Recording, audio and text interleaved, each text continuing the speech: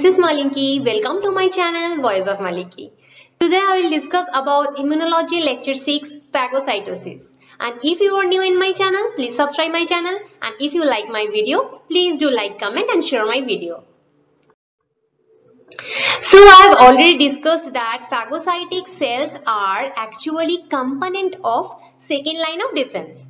Second line of defense destroys those pathogens which have already entered our body who somehow crossed first line of defense.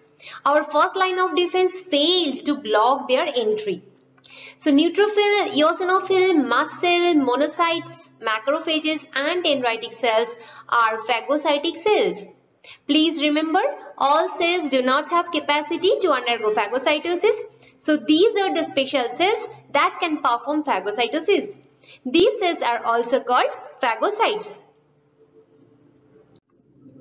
Okay, so before starting phagocytosis, we need to know when and why phagocytosis is required. Well, we know that phagocytic cells wander everywhere in our body. And these cells engulf and kill bacteria and other foreign particles and keep our blood, our lymph, our organ pathogen free. So now question is, how do they know the site of infection, the exact site of infection? It is not possible that always these cells will be present at the exact site of infection, right? So first thing is their recruitment towards the site of infection. Some alarming signals should be present to let them know about the infection. Yes, and this signal is created and transferred by the infected tissue where the pathogen actually attacks. And this signal is in the form of some chemicals. And those chemicals will be first secreted by the infected tissue and allowed phagocytic cells about the infection, and then phagocytic cells would be drawn toward the area of infection. So suppose this is the bloodstream and some phagocytic cells, these are some phagocytic cells, they are moving through the blood, and this is the tissue. This is the tissue. So here infection occurs. This is the site.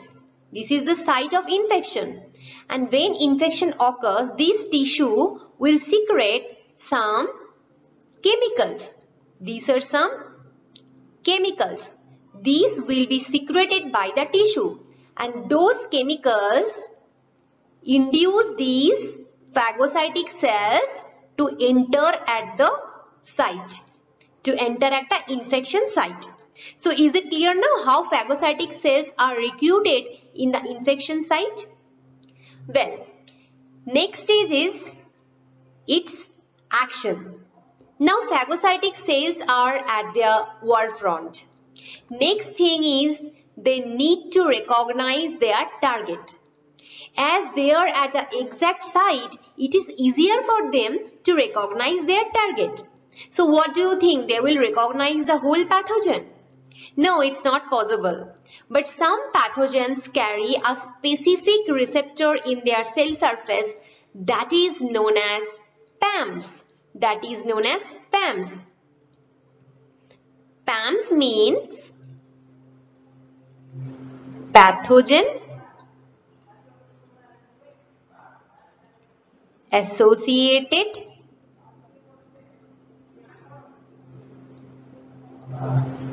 molecular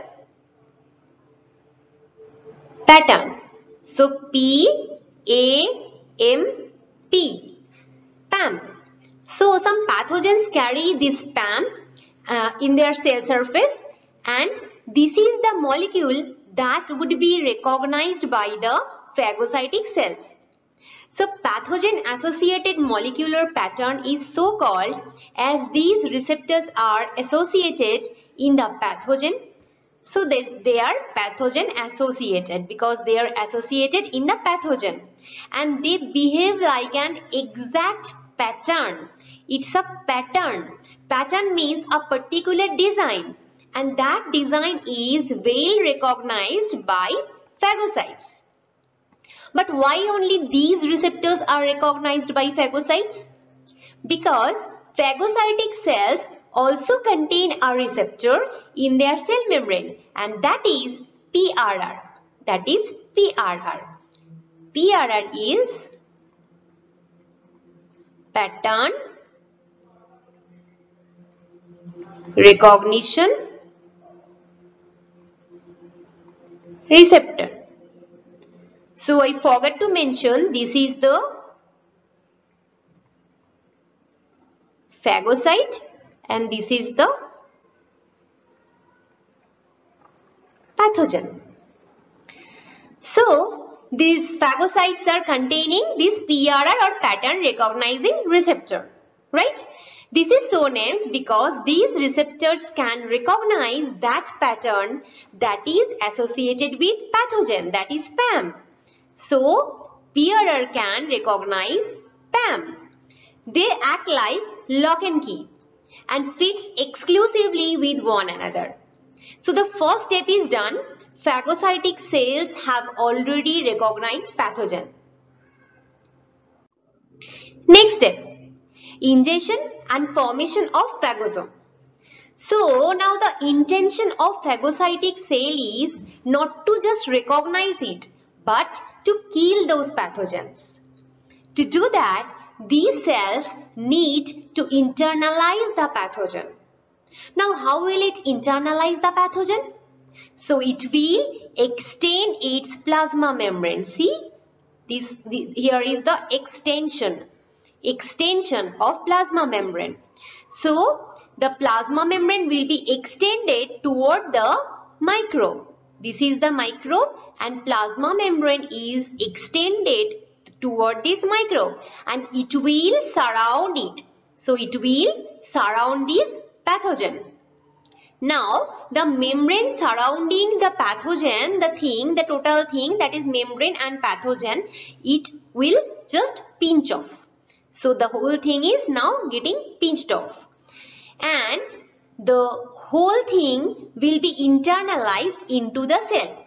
So the thing is now internalized into the cell by forming a sac that is known as phagosome. So now the sac is now formed. Sac is formed where the pathogen is internalized and it is surrounded by the part of plasma membrane. So phagosome is containing the invading pathogen as well as phagocytic cell membrane. So phagosome is now containing pathogen plus part of plasma membrane of phagocyte and it's just a sac. Next step, formation of phagolysosome. So the phagosome that is just formed, so phagosome is just formed, right? And it will be fused with lysosome. So this is lysosome and there will be the fusion between this lysosome and phagosome. And after the fusion, the whole stuff is now called phagolysosome. So after the fusion, it is the phagolysosome where we have the phagosome and lysosome. And why phagolysosome? Because it contains phagosome and lysosome. So phagolysosome is now formed. Now next step is destruction of pathogen and formation of residual bodies. So phagolysosome is now formed, right? Phagolysosome is formed. Now lysosome contains huge number of digestive enzymes. So lysosome contains huge number of digestive enzymes and microbicidal substances. Those are lysozyme, nuclease, protease, lipase, hydrogen peroxide or H2O2. So each of them works differently to kill the pathogen. In addition to this, phagolysosome has acidic environment. It has acidic environment so that it can also help to destroy bacteria. Once the engulfed microbes are killed and destroyed, some indigestible materials remain in the phagolysosome. So some indigestible materials, those are now in the phagolysosome, and now this sac is called as residual body. So residual body is nothing but a sac containing some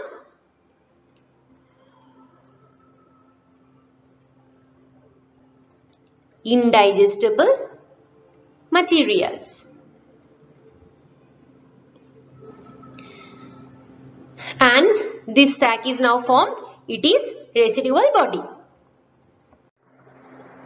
And the next step is exocytosis. So residual bodies are now formed, we have seen, and these residual bodies will move toward the cell membrane. They are moving toward the cell membrane and discharges its contents outside the cell. So this process is known as exocytosis. But what happens to them? Those are digested properly. So the digested fragments of the pathogen has a distinct path. You will know that in my future lecture. So stay connected with me. Bye bye.